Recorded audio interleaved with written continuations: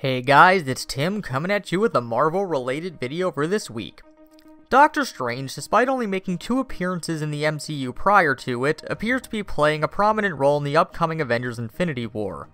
One thing that helped this was his very solid first outing, and while we wait for a follow-up to that film and the role he'll play in Infinity War, it seems we've been given an answer to a pertinent question from one of the most well-known scenes in Doctor Strange.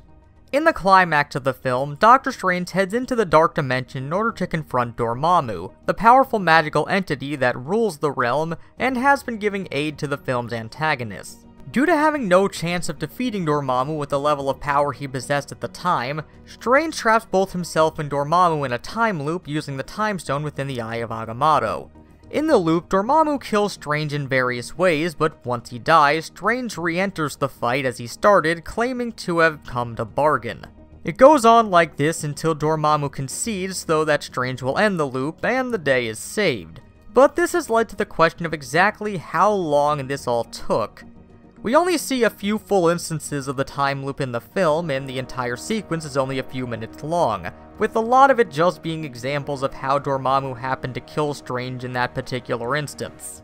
But it's not like a Dark Lord is going to throw in the towel after a handful of time repeats. So how long was this supposed to be? Well, writer C. Robert Cargill answered this on Twitter saying, "We left it intentionally vague with room to address it later. But it wasn't just a few minutes, I'll tell you that. He was there just long enough to gain even more mastery over his powers." So, while we don't get a full time frame from this, it does help explain how Strange seems so much more powerful in Ragnarok than he did in his own film, despite them being released not too far apart from one another.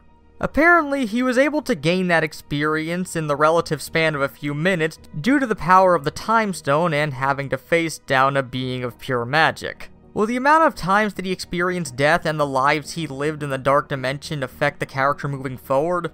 Only time will tell, but from what Cargill said, there do seem to be plans to address how long Strange was in the Dark Dimension.